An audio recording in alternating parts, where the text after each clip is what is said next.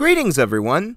I hope you all had a good St. Patrick's Day weekend and are having a good spring break, unless you are ineligible to get one.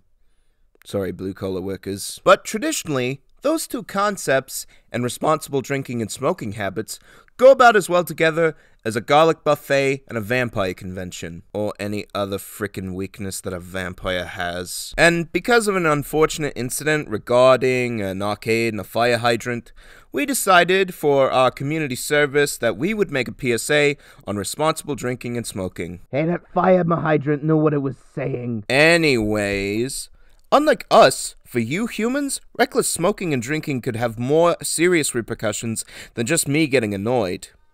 You could cause serious problems and damage to your lungs, liver, and most importantly, your brain. And that's not even mentioning the damage you could cause to yourself or others behind a motor vehicle. Ever seen Gregory behind a wheel? It's like if Fury Road was sponsored by Volkswagen. Also, this goes without saying, but if you're under the legal age where you can actually get under the influence, please do not do that. Not only is it illegal, but it also fucks up your developing brain.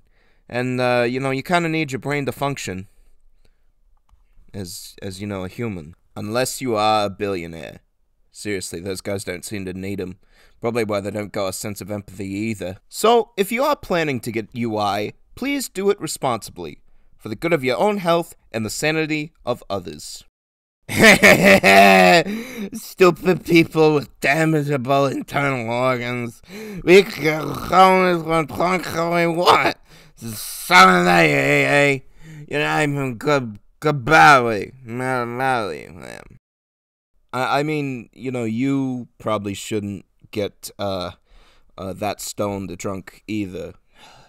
That's why episode 12's taking so long to finish. Oh, and we do not condone the act of doing hard drugs. Even though we are named the Crystal Meth, we do not support the usage of it. I do. Well, you're a failure of existence, so you don't count.